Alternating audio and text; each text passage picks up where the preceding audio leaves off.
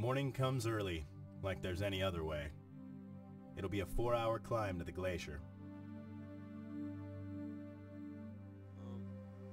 Just get ready for the big climb we're gonna do in a couple days, and we're all just really psyched just to be in Russia and hanging out in these beautiful mountains and having a good time.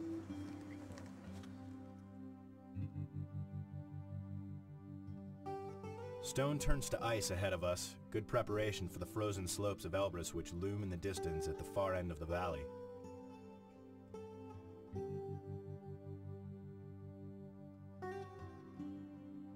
The details of glacier travel keeps us busy, as the granite spire of the Jantigan summit holds back the approach of an impending storm, just long enough for us to make some turns.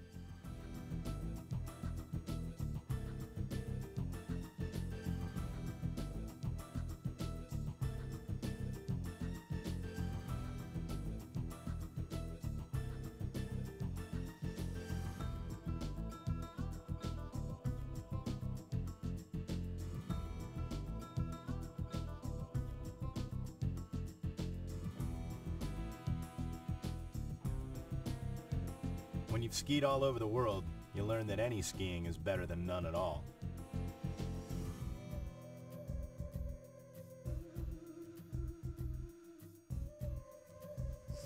The skiing up there was pretty good, you know, not bad for the first turns of the year. I haven't skied in about 2 months.